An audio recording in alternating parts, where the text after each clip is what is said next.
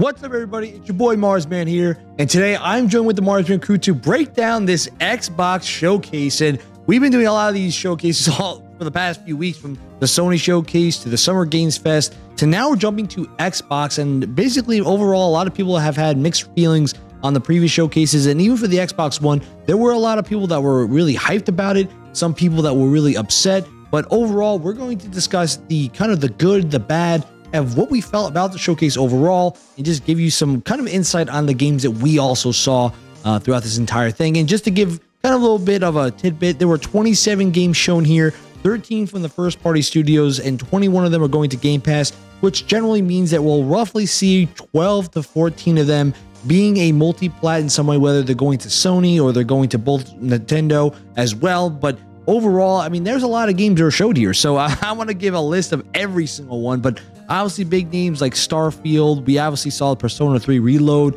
Cyberpunk made a showing, Avowed, Fable, Star Wars Outlaws. There's a lot of games here, but I kind of want to jump right into the kind of the main chunk of this, is about what did you like when you saw this showcase. And obviously, I have a long list of things. I felt like overall the Xbox showcase did a good job overall, just showing games that are going to Game Pass. I think that was one of the main objectives.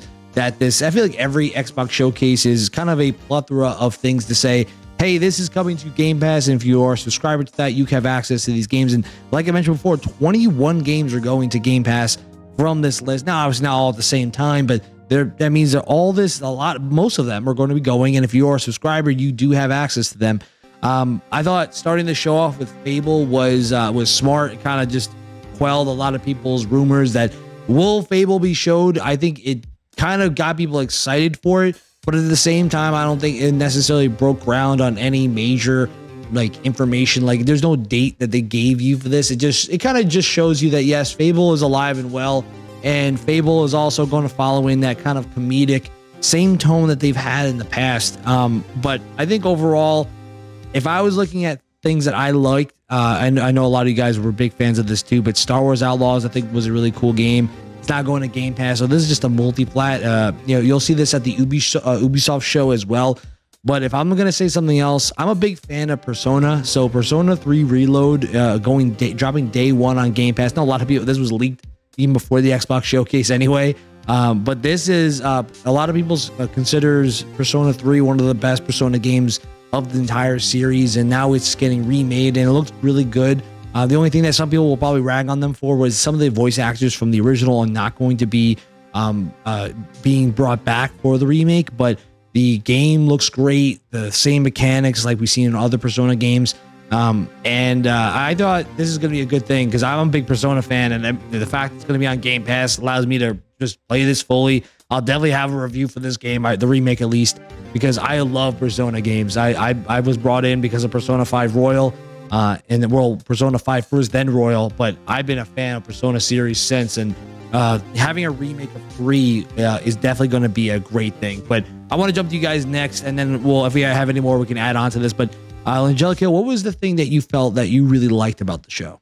Yeah, and I know people are probably going to be like, well, when do you get to Starfield? We're going to have a separate video about Starfield. So definitely go check that out. But just to add to your Star Wars Outlaws, which I thought was really cool, it's an open world game that you're following kind of like a bounty hunter / vigilante type person. So I think that's such a cool concept in the open world with Star Wars.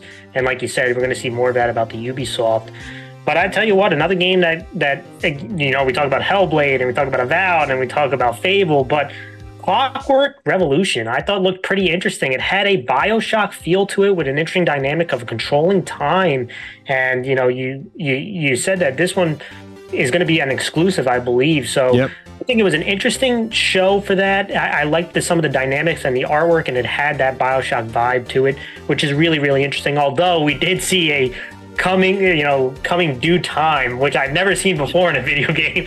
You usually don't even either give a date or you say like a year, but like coming due time, I never saw in a video game before, which was a little strange, but it looked pretty interesting to me. Yeah, what it tells me is that it's probably going to be 2025. Like I think it's them saying 2025 without actually telling you that it's 2025. In Exile is the same group that made We Happy Few. So, this is like their second go.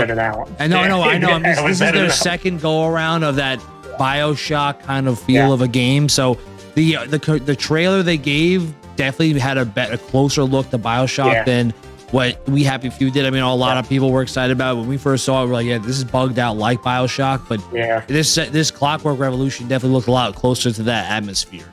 Hockey, what did you feel like was your most liked thing other than Starfield? Because we're gonna have a whole Starfield show here.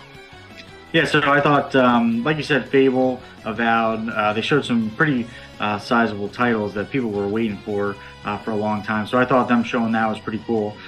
They did show that, like I said, Hellblade. I wish I got a little bit more than just the cinematic with that. But, things like I think it was like the bank robbery game. I think Payday 3. Yeah, Payday 3 jumped out to me because I'm looking for new shooters. So I never played 1 or 2 or really even heard about it. So I thought that was pretty cool. And then another one that kind of brought me back was Cities Skylines 2. It almost had a tycoon, roller coaster tycoon vibe to it, which is pretty cool. I don't know if I'm actually going to give it a shot, but yeah, it kind of put a smile on my face. But a lot of good things and a lot of good titles coming out. Yeah, I mean, if I was gonna say anything else, I mean, I'm a big Cyberpunk fan. As much as how butchered their launch was, the Phantom Liberty expansion. I mean, this is actually taking place during Cyberpunk, so it's actually a point in the game where you break off and do a separate kind of part of the story. They actually, I think they reference it during the main storyline, that there's this kind of area that's like off limits. No one ever goes there. And that's kind of what this is supposed to go into. I kind of wish that they had an expansion later on. Obviously, if you played the game, you know what happens at the end. But it also does vary depending on what choice you make. But I think that this definitely does get me excited. And I think the fact that you have games like even a lot of people were excited was Metaphor. This is kind of the I don't know if this is the rumored Persona 6 that a lot of people were expecting. I thought, because I remember Atlas obviously is a big, they've been leaking a lot of things. Rumors have been going around that Persona 6 is going to be either exclusive to the PlayStation 5 or it's going to drop to multi-plat, whatever it may be. But this might be that rumored Persona 6 game that people, you think so? I think it's a separate thing. I think it's a separate game they're trying. I mean, it might be. I mean, I'm not saying it's Persona 6. I'm saying this is Metaphor, but I'm saying this might be the rumor that everyone thinks that, oh, this is Persona 6. But it's not. It's not a Persona 6. It's Metaphor is that game that they're making. So this might have been that rumored game. Now, granted, for me, I'm definitely gonna play it. I mean, because if it's anything like Persona, which it seems like it is, it will be a great story-based game with role-based RPG mechanics. So it'd be a fun game to play. But definitely got a lot of people were shocked when they saw it that it wasn't Persona 6. But that will be something interesting to go down the line. But with the good, we do need to talk about the bad. And obviously, when I'm looking at this, and as a big Halo fan myself, Halo was not shown at the showcase. And that was one of the things I said right to Angelica while watching. It was like, Halo's not getting shown today. And all I can tell you is that a lot of fans on Twitter were calling the end of the world, the apocalypse, the game is dead. And not even on they aren't even waiting for season 4 to drop before they make their final conclusions. Season 4 drops next week, next Tuesday. Now, I kind of wish they had just a trailer. They've had trailers for the season expansions before.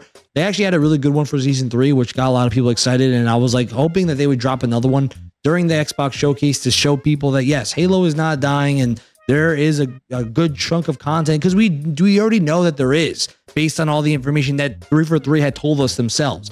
So a lot of fans have been kind of mixed. You have the fans Halo follower who are already been an edge off the cliff type of people who are oh, I'm the most disappointed I've ever been in my entire life, that jumps onto that. And then you have other people hey, we get updates daily on 343 season 4. So it's having a trailer is not going to change anything that we know. But at the same time, it's yes, Halo is part of your repertoire of games. And there are other games that didn't have a chance to show what they had either. But it was just kind of Halo hasn't really been shown this year or last year. So it's are you gonna give us a trailer for season 4? Are you kind of saying, all right, let Halo be under the radar, make a comeback? I mean, I'm not sure what the strategy is with that. It is unfortunate because I feel season 4 has a lot of content and in it. And I feel by showing people, yes, we had a horrible start of Halo Infinite, but right now there's a lot of things to do. So come check it out. And here's a trailer to show all the things that are included. I mean, I don't know what the strategy is not having that there, but I guess this is their method of saying, let them show you themselves by just having it drop. But Haki, what was one thing that you felt like you weren't really a fan of it, or you didn't really like from the showcase? Yes, I don't want to complain too much because they did show me some good gameplay from a variety of different games, but I just wanted to point to, Fable and Hellblade not really showing the gameplay. I would have wished that they showed me just a little bit of gameplay. I thought both of the cinematics, especially Hellblade, was very unique and very cool, but just give me a little bit of gameplay and I would have been super happy.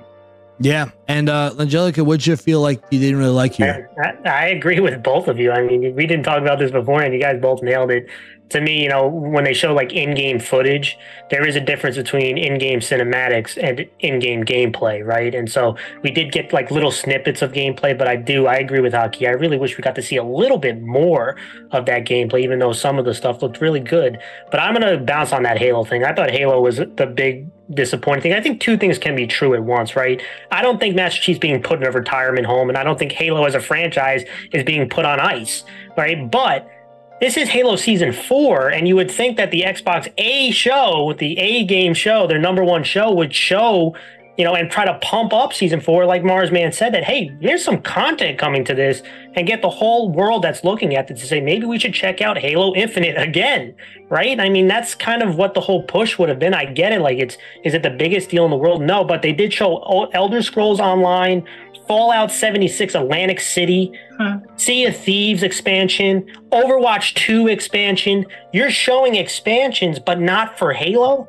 I just feel like perception-wise, show a little bit of respect to one of your franchise, cornerstones. Yeah, it's like, Overwatch has been kind of, obviously they're doing crap themselves, right? They officially announced that they aren't having the PvE mode anymore, which was the only reason why you even put a 2 next to the game, right? Yeah, and they get rid of that, and you still show off their story missions, which they haven't had since they haven't never had ever, right? So like, you should be showing, if you get especially Fallout 76 Atlantic City, like, the trailer was kind of funny, they did a good job with it, but like, maybe like, I don't even know what to say, like whether or not they didn't have a trailer made for it, or they want to show it on their own separate time. They want to have like their own kind of like, because 343 does that. They sometimes I'm not saying like those like don't deserve any showtime at all, but just think like Halo got pert maybe in the B show, which is on Tuesday, for Halo did.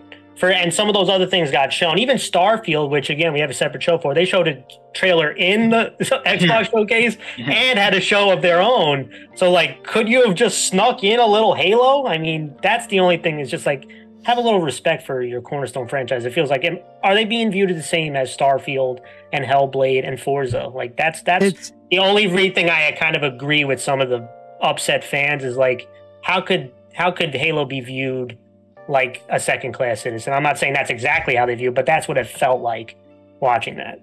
Yeah, it just feels kind of weird as a kind of a thing. And I'll just mention one last thing before we close it out. Seeing like kind of a lack of things like Gears of War and that's things far like away, that. Though. I don't blame. It's probably farther away than people think. That's probably, and maybe I'm just one of those people that when I see Persona 5, I get all excited, but then you see Persona 5 Tactics get thrown in there. I'm sitting there about to bash my head against the television because I'm like, and I'm not gonna blame Xbox for that. This is more like an Atlas issue. They like the milk. They just like to milk their franchises and get people pissed off when it's not a mainline story game anymore. But the Xbox Series S in carbon black, I was just like, well, it means that they're sticking with the Series S for the long haul, and they're going to try to beef it up so that it can get access to major. I can't even imagine Starfield, the size of the game is going to be based on what they showed, and we're going to talk a lot about that in our next video. But yeah, I mean, those little things, like, yeah, they're all right, but yeah, having not Halo there and just like you said, more gameplay, I think. Other than that, guys, I want to get your opinions overall about what you thought about the Xbox Showcase. Was it good? Was it bad? Let us know what you think in the comments below. If you like this type of content, make sure you hit that thumbs up and subscribe for more future content. Until next time, this is Marsman signing off. Peace out, guys.